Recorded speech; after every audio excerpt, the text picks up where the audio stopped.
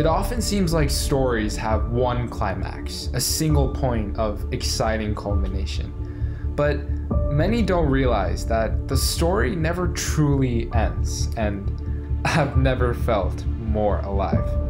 After I first ran, I continued with NJ HOSA as post-secondary collegiate vice president, started a Princeton chapter, developed hospital internship programs, and something feels very different this time. At last. Welcome, Akash. As you no doubt have guessed, I am your subconscious. Please, come sit. Let me tell you why you're here. You're here because you know something. What you know you can't explain, but you feel it. You felt it your entire life.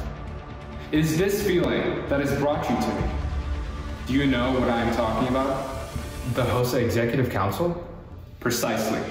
Your incessant desire to learn, grow, and dedicate yourself to serving as a HOSA leader has brought you down this path, rejuvenated and stronger than ever. But now, you are faced with a decision, one of great consequence. This is your last chance. After this, there is no turning back. You take the blue pill. You get the easy way out. Your HOSA story ends, you wake up comfortable in your bed, and never have to put your blazer on again. You take the red pill. You apply for the Executive Council and get another chance to serve HOSA.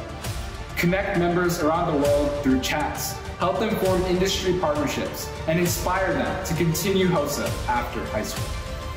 Take this pill, and I show you how deep the rabbit hole goes.